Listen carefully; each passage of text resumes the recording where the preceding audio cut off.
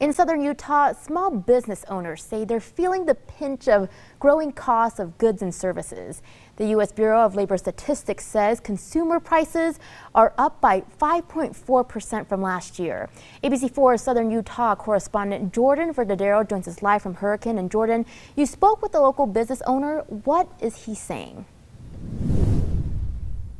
Rosie, I spoke to the Hurricane City mayor, and he owns several businesses here in southern Utah. He's also a rancher and farmer, and he says these rising prices are a serious concern.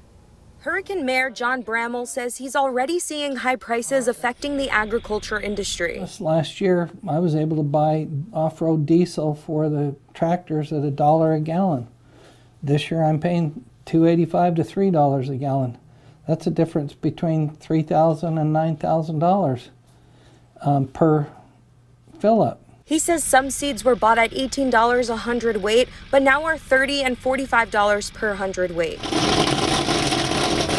Bramall also owns Coral Cliff Cinema 8 in Hurricane. We've had increases in the cinema at sometimes 3%, 6%, 7% per month in concession costs that we have, and we have to pass those on to the consumer. Prices for things like candy and soda are going up, and finding and keeping employees is another challenge. We used to have average age 18, 19, 20. During the summer, we had average age of 15, 16, had to have parental permission to hire and put people to work because not everyone else had been either offered more money to stay home or more money elsewhere to go take another job. Bramall says the pandemic already took a toll on his businesses. Now with inflation, he worries consumers won't like higher prices and may choose to support larger corporations offering lower prices.